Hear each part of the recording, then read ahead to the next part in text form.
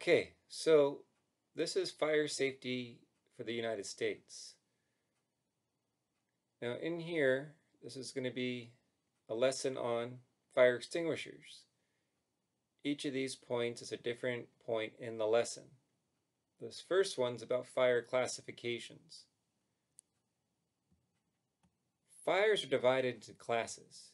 A class describes a burnable material. This is very important to know when fighting a fire. Improper extinguishing agents can increase the size of a fire. A class of fire is displayed on an extinguishing agent by means of an icon and letter. So we have Class A, Class B, Class C, Class D, and all the types of fires it can fight.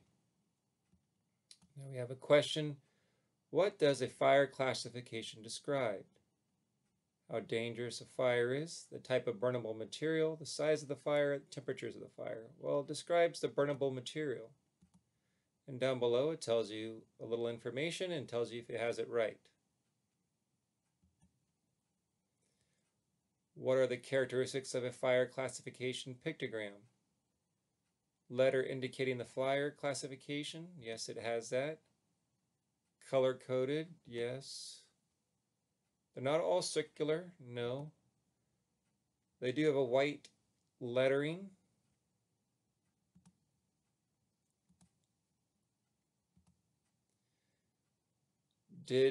Click on the different classifications of fire. So, well, I was looking for solid, so you can look up here and you see solid as a Class A. Metals is the Class D. Liquids is the Class B. And the electrical must be Class C. Which combustible materials are categorized by Class A? Well, wood, textile, foam, plastic. So rubber would fall into this category. Gasoline, no. Wood, yes. Plastics, yes. Okay. Class B is liquids, so gasoline, alcohol, and paint. So yes to alcohol, no to a metal. Gasoline, paint, yes, would be Class B. Electrical, so we have a Class C, wiring, electrical devices. Textiles, no. Fuse boxes, yes. Which combustible materials are categorized under Class D fire? Magnesium, aluminum, and sodium. Not paint. And that's correct. So then we go up to our next lesson. We can click on this arrow and it takes us to a fire extinguisher. Here it shows we have the hose, the red cylinder, the pictogram, and a label. So fire extinguishers, the second lesson. A fire extinguisher is a portable extinguisher recognizable by the red cylinder, label, and fire hose. Types, there are different types: powder, foam, and carbon dioxide. Label, every fire extinguisher has a label of the following information: fire class icon, extinguishing agent, mass, and procedure. So,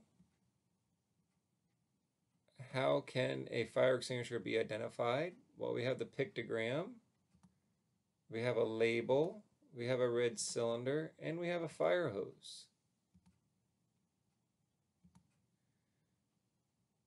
Click on the identifying points of the fire extinguisher, pictogram, label, red cylinder, and hose. What types of fire extinguisher are there? Well, we learned there are no sand ones, but there are powder, foam, and a CO2.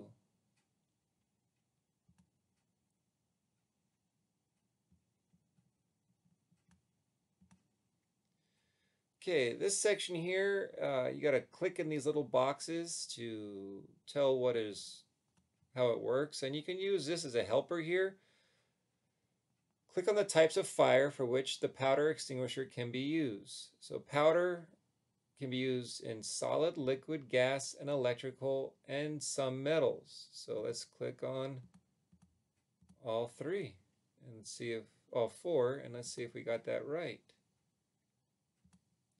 Foam can be used in solid and liquids. And let's check. So that's correct. The foam has a smothering effect on the burning material. Go to the next one. Carbon dioxide. Well, carbon dioxide is good for liquid and electrical. Let's check that. Okay, we see we're good there.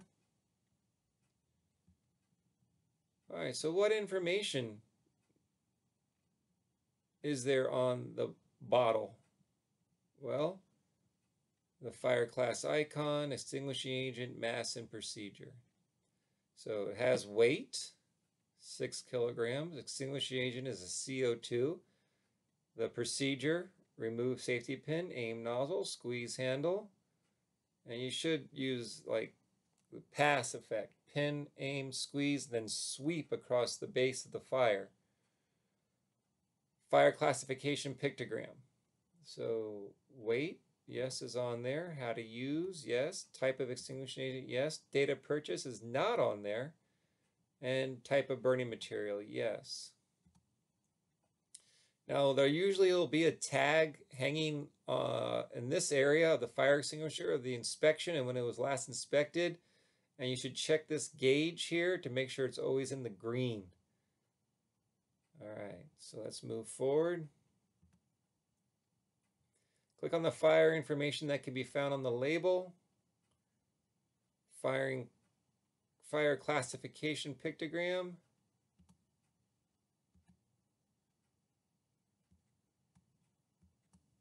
Why isn't that?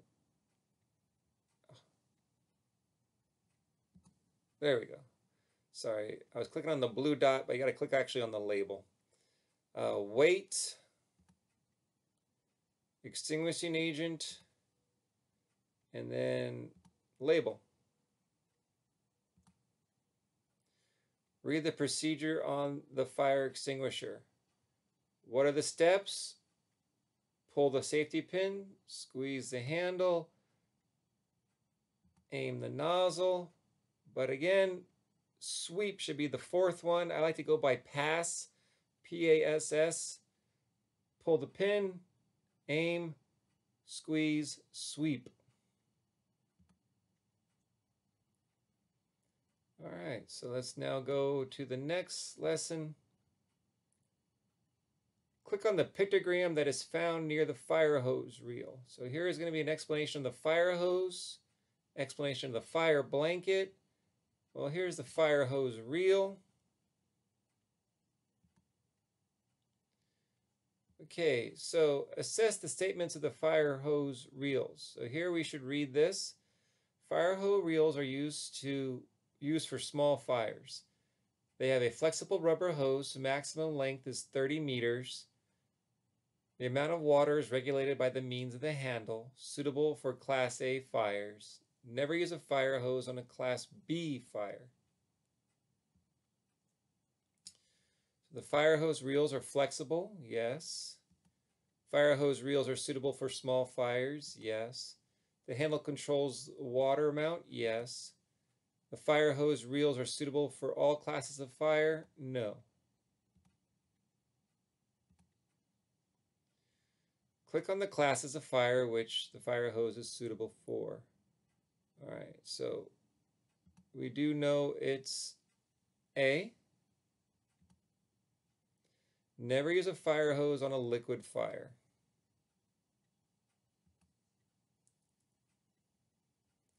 All right, so click on the pictogram that is found near the fire blanket. You see the blanket, the person on fire.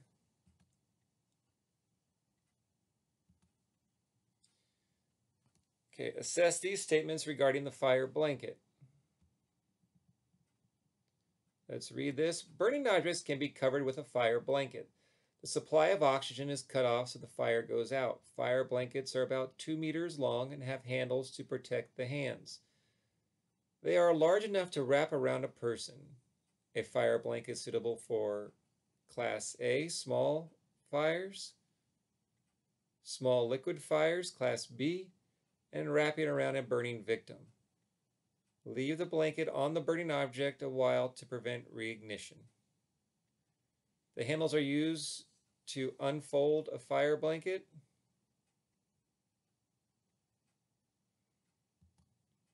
A fire blanket cuts off the supply of oxygen.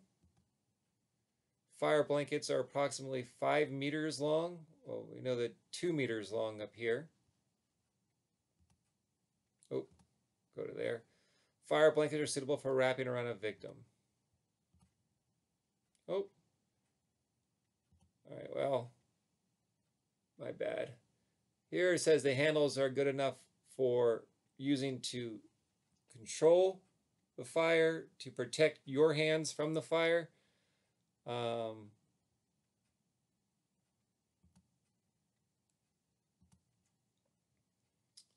So click on the fire classes where a fire blanket can be used. Okay, so it says Class A, solids, Class B, liquids,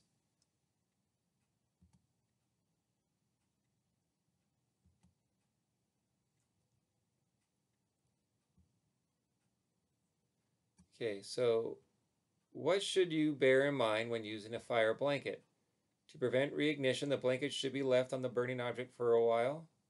Waving a fire blanket will stop the fire. Fire blankets are combustible, so well, we know this one has to be the right answer.